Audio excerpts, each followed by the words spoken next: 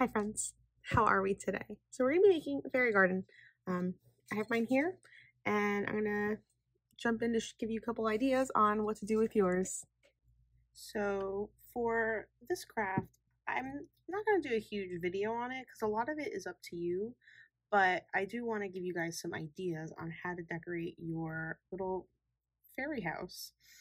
So you should have paint, paintbrushes, and a flower pot. And let me just widen out so you guys can see. So I have my flower pot painted.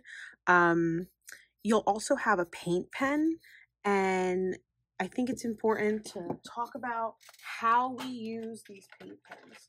So you should have a color. Looks like this. You're going to want to have like paper or paper plate, something you can I guess hit the pen on, because what you got to do is with the cap on, you need to shake it.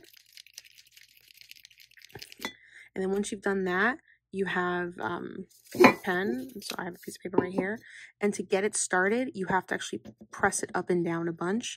And you'll see, since it'll, the paint will kind of move down to the end until you're able to just kind of write with it, like almost like a marker, but it's paint. And I gave these so you guys have something to do some of your finer details, but this is very much up to you. So I have, door, windows. I did some ivy.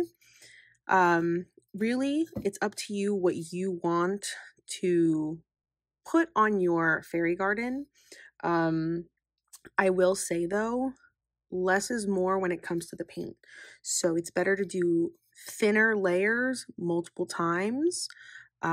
So then you can go back in and do details. So for example, I started with my grass. I did that first.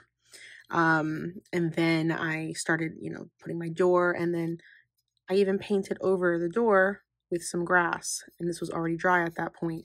So if you're going to do multiple layers, like how I have, make sure your paint is dry. Otherwise, it's just going to smudge and get everywhere. But I drew some fairies, some stars, some flowers. And the way I did these flowers is I just had like a little circle sponge, but really you can use your paintbrush, and I just kind of like push it in there to make it a circle.